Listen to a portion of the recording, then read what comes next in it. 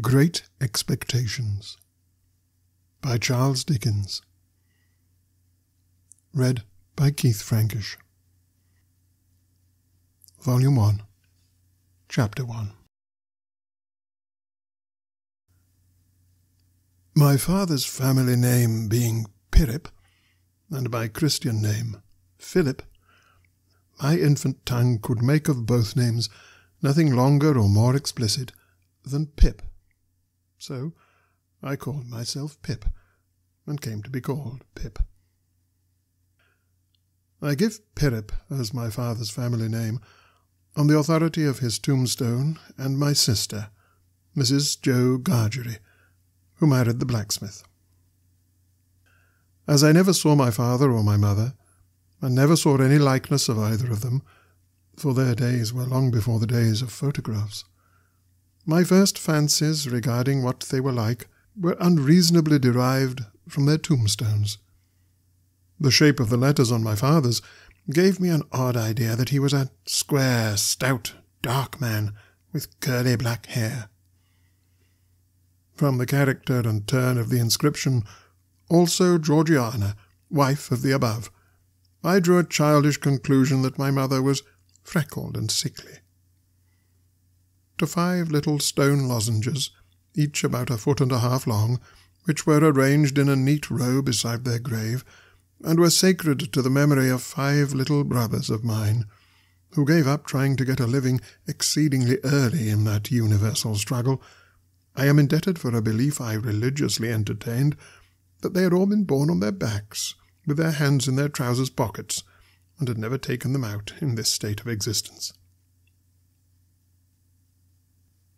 Ours was the marsh country down by the river, within, as the river wound, 20 miles of the sea. My first, most vivid and broad impression of the identity of things seems to me to have been gained on a memorable raw afternoon towards evening. At such a time I found out for certain that this bleak place, overgrown with nettles, was the churchyard, and that Philip Pirrip, late of this parish, and also Georgiana, wife of the above, were dead and buried, and that Alexander, Bartholomew, Abraham, Tobias, and Roger, infant children of the aforesaid, were also dead and buried, and that the dark flat wilderness beyond the churchyard, intersected with dykes and mounds and gates, with scattered cattle feeding on it, was the marshes, and that the low leaden line beyond was the river, and that the distant savage lair from which the wind was rushing was the sea, and that the small bundle of shivers, growing afraid of it all and beginning to cry, was Pip. "Hold your noise!" cried a terrible voice, as a man started up from among the graves at the side of the church porch. "Keep still, you little devil, or I'll cut your throat." A fearful man, all in coarse grey, with a great iron on his leg, a man with no hat, and with broken shoes, and with an old rag tied round his head, a man who had been soaked in water, and smothered in mud, and lamed by stones, and cut by flints, and stung by nettles, and torn by briars, who limped and shivered, and glared, and growled, and whose teeth chattered in his head as he seized me by the chin. "Oh, don't cut my throat, sir," I pleaded in terror. "Pray don't do it, sir." "Tell us your name," said the man. "Quick." "Pip, sir." "Once more," said the man, staring at me. "Give it mouth." "Pip. Pip, sir." "Show us where you live," said the man. "Point out the place." I pointed to where our village lay, on the flat inshore among the alder trees and pollards, 1 mile or more from the church. The man, after looking at me for a moment, turned me upside down and emptied my pockets.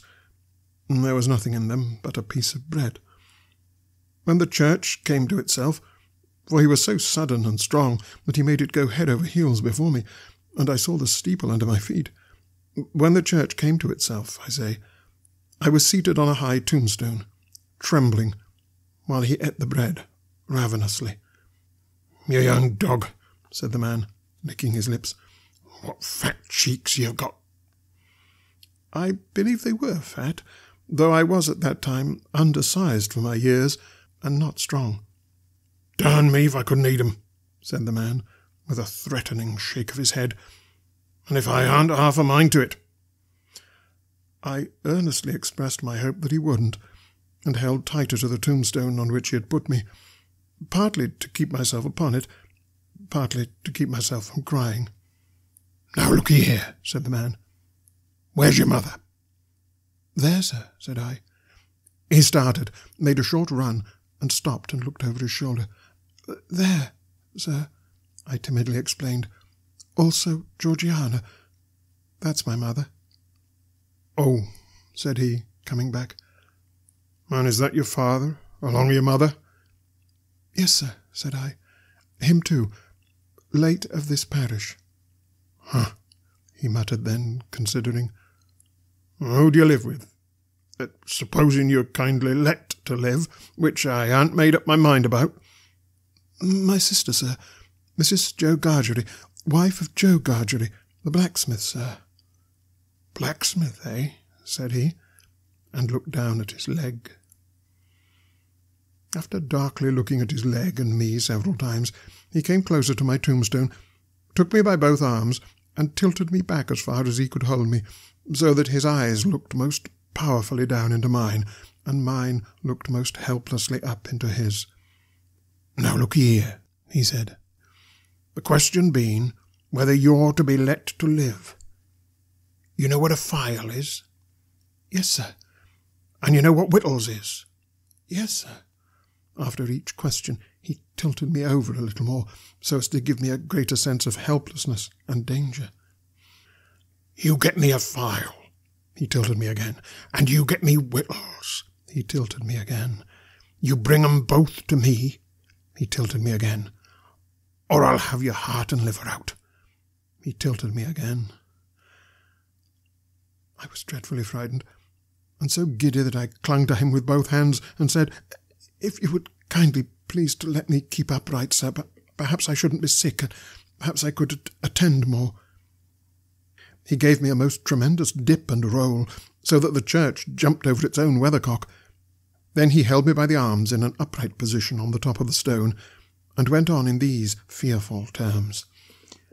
"You bring me, tomorrow morning early, that file and them whittles. You bring the lot to me at that old battery over yonder. You do it, and you never dare to say a word or dare to make a sign concerning your having seen such a person as me, or any person somever, and you shall be let to live. You fail, or you go from my words in any particular, no matter how small it is, and your heart and your liver shall be tore out, roasted, and ate. Now, I ain't alone, as you may think I am. There's a young man hid with me, in comparison with which young man I am an angel. That young man hears the words I speak. That young man has a secret way peculiar to himself of getting at a boy, and at his heart, and at his liver. It is in vain for a boy to attempt to hide himself from that young man. A boy may lock his door, may be warm in bed, may tuck himself up, may draw the clothes over his head, may think himself comfortable and safe, but that young man will softly creep and creep his way to him, and tear him open. I am a-keeping that young man from harming of you at the present moment, with great difficulty. I find it very hard to hold that young man off of your inside. Now, what do you say?" I said that I would get him the file, and I would get him what broken bits of food I could, and I would come to him at the battery early in the morning. "Say Lord strike you dead if you don't," said the man. I said so, and he took me down. "Now," he pursued, "you remember what you've undertook, and you remember that young man, and you get home. "Good night, sir," I faltered. "Much of that," said he, glancing about him over the cold, wet flat. "I wish I was a frog, or a eel." At the same time he hugged his shuddering body in both his arms, clasping himself as if to hold himself together, and limped towards the low church wall. As I saw him go, picking his way among the nettles and among the brambles that bound the green mounds, he looked in my young eyes as if he were eluding the hands of the dead people, stretching up cautiously out of their graves to get a twist upon his ankle and pull him in. When he came to the low church wall, he got over it like a man whose legs were numbed and stiff, and then turned round to look for me. When I saw him turning, I set my face towards home and made the best use of my legs. But presently I looked over my shoulder and saw him going on again towards the river, still hugging himself in both arms and picking his way with his sore feet among the great stones dropped into the marshes here and there, for stepping places when the rains were heavy or the tide was in. The marshes were just a long black horizontal line then, as I stopped to look after him, and the river was just another horizontal line, not nearly so broad nor yet so black, and the sky was just a row of long angry red lines and dense black lines intermixed. On the edge of the river I could faintly make out the only two black things in all the prospect that seemed to be standing upright. One of these was the beacon by which the sailors steered, like an unhooped cask upon a pole, an ugly thing when you were near it. The other, a gibbet, with some chains hanging to it, which had once held a pirate.